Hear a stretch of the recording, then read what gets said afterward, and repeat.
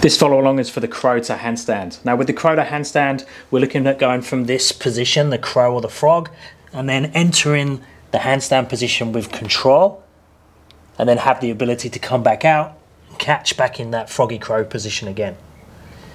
Now in terms of prerequisites, what do we need to have? We need to have a crow position of some sort. Ideally we can move this up and down, so I can take the toes back towards the floor, I can take the head towards the floor and come back again.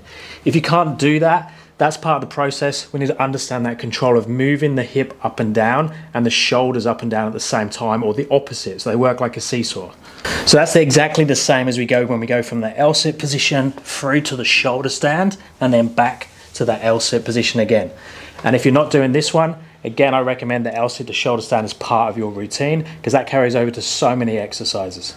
And then we need some sort of handstand. So ideally it would be a freestanding handstand, and we'd be able to go up and down, especially in like a froggy tuck position. It doesn't have to be a super tight tuck, because we need to come down to this position and then come through to that position. So it doesn't have to be a super clean tuck, but the better your freestanding control is, the easier the transitions are going to be.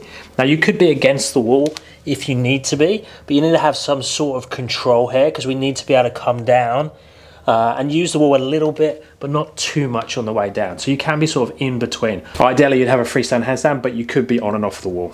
Then we can do a couple of tests. So test number one is, do you have just the grunt? Do you have the strength to push out of that bottom position while loading and going towards overbalance? So what I mean by that is, if you just have the grunt and be able to push, you might be able to push yourself in that direction. We don't want to go in that direction. We actually want to go slightly overbalanced.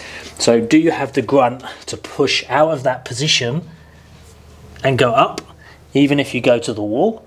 If you have that already, then you can just refine that by using the wall very, very lightly, go very, very slow. It's going to be hard training, but it's going to be good training.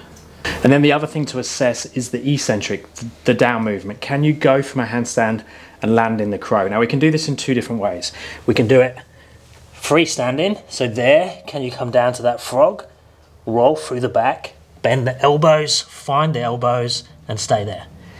If you can do that, again, great. We can start to slow that down, use that time under tension, practice that L-sit to shoulder stand, crow up and get a little bit of momentum, and then we can start to work those two things together.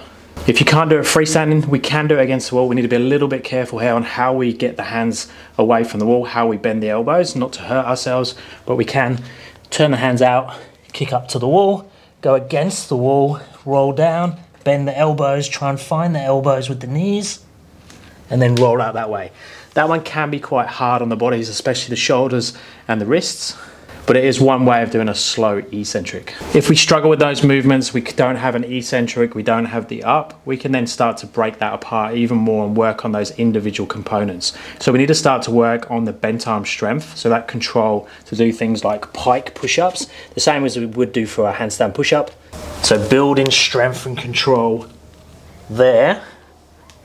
Getting used to that correct positioning, making the triangle between the head and the hands. And then we can work on that eccentric pathway, so coming down. Now I can mimic this laying down on the floor, so I could be in a handstand position like that. I round, push the low back into the floor, bring knees towards chest, and then knees towards elbows, and come back again. So the closer I can get to the floor with my legs, keeping the hips down nice and low, the easier it's going to be.